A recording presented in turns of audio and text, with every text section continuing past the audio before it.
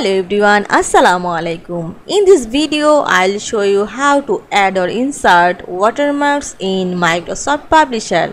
So let's get it started. Viewers, it's Publisher tutorial and you know sometimes we need to put watermark in our publication. We need watermark to our flyer, brochure, printing elements, booklet and anything else. And it's so much important for us to create a watermark. If you want to watermark as a picture or image or logo or text, you can follow these same steps in this video.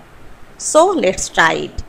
This is my publication and there is 4 pages here and I want to put a watermark in every pages. So firstly I go to master pages so I go to page design and I follow the master pages in here. You can also shortcut keys Ctrl+M to go to master pages. I go to my keyboard and press Ctrl+M to go master pages. This is master page and I insert this picture or logo or text here. Then you can apply the watermark in every page. So I go to insert menu and then I insert a picture here.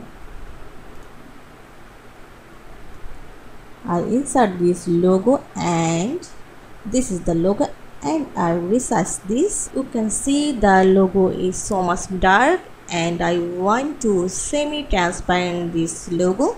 So I click the picture and click here to format picture. This is format picture dialog box and I want to semi-transparent this image or logo and now I increase the transparency here.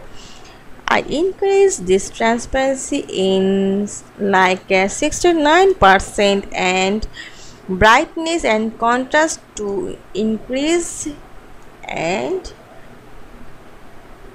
decrease 56% and 45% here. Now I click here in OK. You look, the picture or image or logo is fade in color and the color is so much light here, and now it can be used as a watermark in my all pages.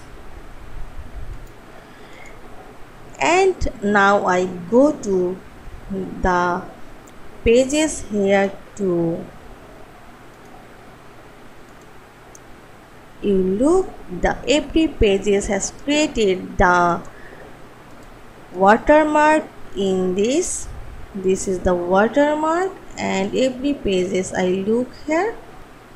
So viewers, I hope now you can create watermark in your own publication. Viewers, I hope you will enjoy this video. Thanks for watching and don't forget to subscribe my channel and also like, comments and share. Thank you.